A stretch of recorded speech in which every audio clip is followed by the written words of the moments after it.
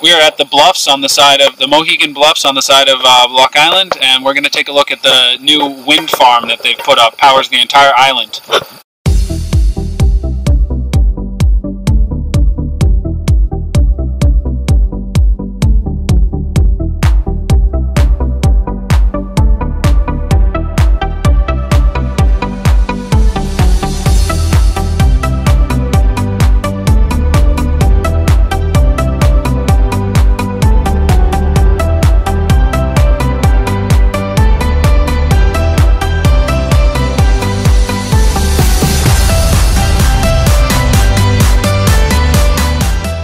So this is my dad. He's been living on the island for 3 decades now, and so what's going on here behind us? We got 5 windmills.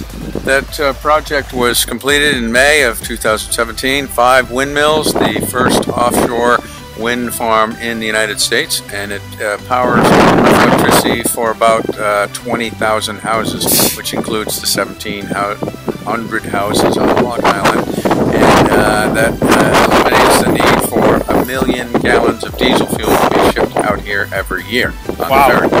Yeah, so they only use about 10% of the energy, and they sell the rest to the state of Rhode Island. It's great.